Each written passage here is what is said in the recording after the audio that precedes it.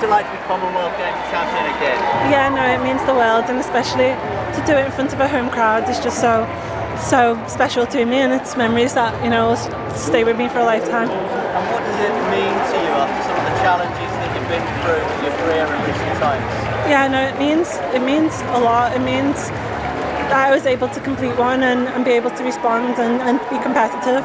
You know, I needed to do this, and I needed to get back out there. And, you know, I've put myself out there a lot this year in different competitions, knowing that I wasn't 100% fit, but, you know, willing to just put that work in, and to see it pay off just means a lot to me. You're a bit tearful. Yeah.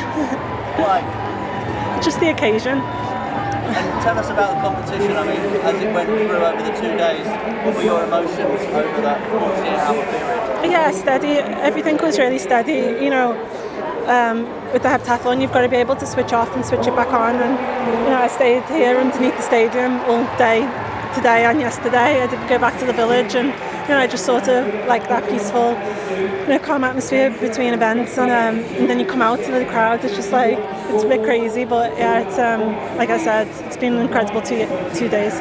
With Oregon and with this, was there a target? Was there one that you thought maybe, you know, this was going to be your event? I always aim to do well at this event. You know, obviously I wanted to do better in Oregon, and then just try and be competitive here. But it's sport, you know, it's unpredictable, and I'm just happy I was able to come away with gold in one of the competitions.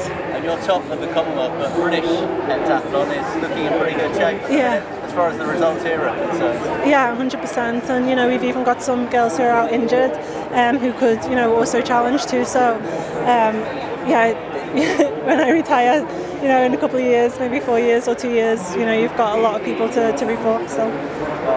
Well done. Thank you. The body delivered, but how does it feel? Did it really take its toll last couple of days? Surprisingly, no. I've done 3 heptathlons this year, and I feel stronger than ever. Like, even today, before the long jump, I felt fresh.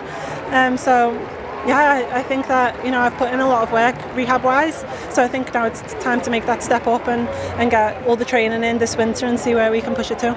Obviously, you've got a bit of a wait to get your medal, but how emotional? We've seen you emotional already. How emotional will it be for home games getting that gold? Yeah, no, it was. I've said it all out there. You know, it's so special to me to see my mum and my auntie in the crowd, and to just deliver that performance, and, you know, to be unsure of myself and do it as well. It just means so much.